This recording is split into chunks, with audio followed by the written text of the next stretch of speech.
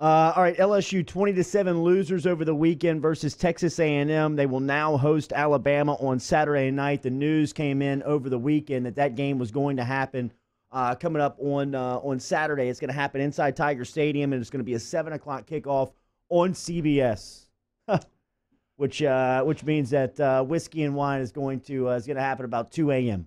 And T-Bob will pass the baton to you and Hannah Griff about 4 a.m.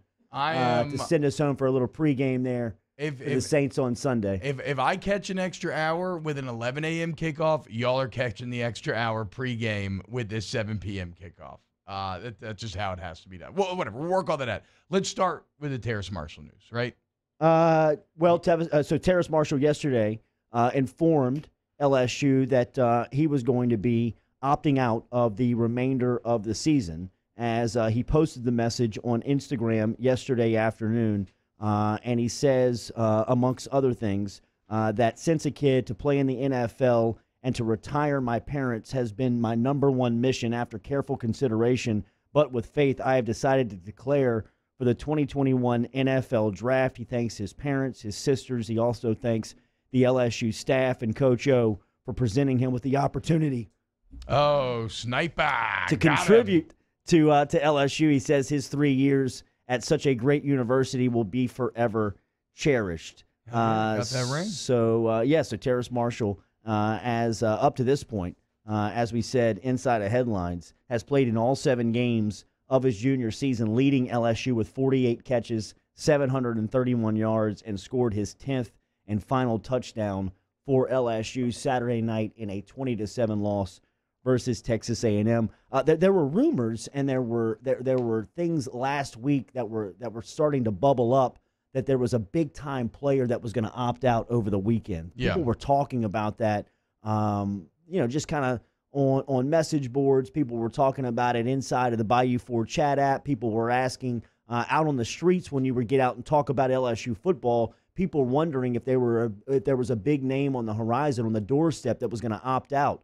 I had not heard anything officially or heard anything around the program, but then over the weekend you started to really hear some things that there was a player and there was a high-end player that was really thinking about shutting it down for the rest of the season. My initial thought was Ed Ingram when I had heard the rumors, and I don't know if Ed Ingram has yet still not notified LSU on what his plans are for the remainder of the season. When I initially saw Marshall, I was a little taken aback with Shy. I just didn't think that it was going to be him. But the more you did just have the meeting 2 weeks ago where he was like, right. I could opt out and I stuck around. I mean, everything that was that all of the evidence around Marshall was that he was going to stick this thing out. Yeah. I mean, he only had 3 games left to play, and by all accounts, I don't think that there was any doubt of his status of the next level. I mean, he feels like a top 15 pick. Right, I mean, he feels like he is a first round. I don't know about top 15, but he'll be borderline first second round receiver for sure. So he stands to make millions of dollars. And there's nothing else that he could prove. I agree. On the field. Now it is. I would say the week of the Alabama game, where you would have your biggest challenge in Patrick Surtain Jr., who has been dominant in college football this season. Has almost had like a Derek Stingley Jr. type freshman season where he just has not allowed anything on his side of the field, would be a fantastic matchup that I'd imagine pro scouts would be yearning to see. But you've seen enough of Marshall if you're a pro scout. I don't think that you need to see anything else to prove to you that he can play at the next level. The decision to step away from the team for the last 3 weeks is going to come into criticism just because of the team aspect of football. But I have to be honest. I don't know if the NFL, though, is really going to knock No, not the him NFL. for it. Not the NFL. I'm talking about here. Oh, yeah. Locally, okay, yeah. Locally. I don't think that I think that the NFL probably advised him. That there was probably people around the NFL, whether it be scout, decision makers, people that they know within the industry that said, yeah, like, we don't need to see anything else. Yeah. I mean, you could probably walk away now and still maintain your status of where you sit. So, I mean, it rocks LSU. I mean, it rocks LSU in a time where LSU feels very vulnerable, very fragile, feels like they are just kind of a breath away from imploding. Marshall feels like a symptom of a much larger problem. So Jordy, it seems like a lot of the tenor of this conversation is taken on debate between what's the difference between opting out or quitting, right? And Terrace Marshall quit. I don't even really care about that semantic argument. If you say quitting, if you say opting out, whatever, in the end, it's the same, right? You're not on the team. What is also the same is the underlying logic behind his decision. And it's hard to argue with that logic if you were to put yourself in his shoes. As we said, I don't think he can significantly affect his draft status in a positive way over these next 3 games. The only thing he could do to significantly affect his draft status would be to get hurt, which would significantly ding his draft status, especially when you look at his injury history. I think it's also interesting if you look at it from a schedule perspective, Jordy. He finished out what would have been the original regular season end, right? I mean, this would have been the final game, and then you move on and you start to get ready for the combine. And the latter part of that is very important to highlight there, because when you're talking about getting ready for the combine is not football training.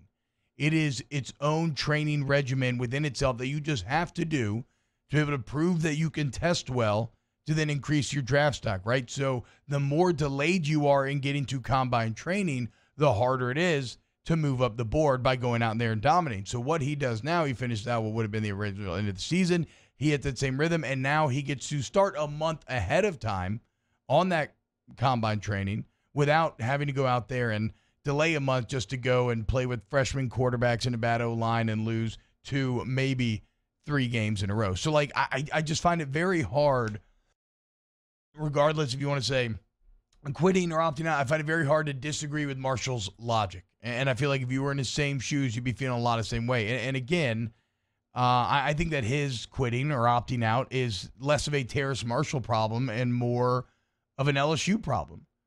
2020 LSU is representative of a tale as old as time, which is like, look, if you're not ready for success, it can break you, and it can break sometimes even seemingly the most solid of situations, and that's what happened with this team. I mean, the locker room situation seems like it's been toxic since the summer. The on-the-field play has been poor all season long. Doesn't seem like there's much trust between the players and the coaches. Across the board, the hires don't look good at all. It doesn't look like the players trust the new hires, and the performance hasn't been there. Like, as bad as Bo Pelini has been, Scott Linehan hasn't been good either. He hasn't been record-settingly bad. And with the Brennan injury, I think the offensive staff has had more kind of adversity to deal with, but there's still been zero innovation. Or more frustratingly, there's been zero customization to what this team is. Like, you're still trying to hurry up and run those short yardage zone plays that everybody knows you're going to, only you're not talented enough to pull it off anymore. You're not talented enough to consistently get that with your O-line or with your running back, and yet LSU still just stubbornly continues to do that. Like, if you're game planning and LSU gets to a 4th and short, just immediately line up and expect zone, and you'll be right every time. Now, you can get away with that if you were good enough, but they're not. But so that highlights their unwillingness to customize this offense. So again, like, you can be angry with Terrace Marshall, but just look around the program. The vibes around the program are really bad right now. Everybody's talking about firing coaches.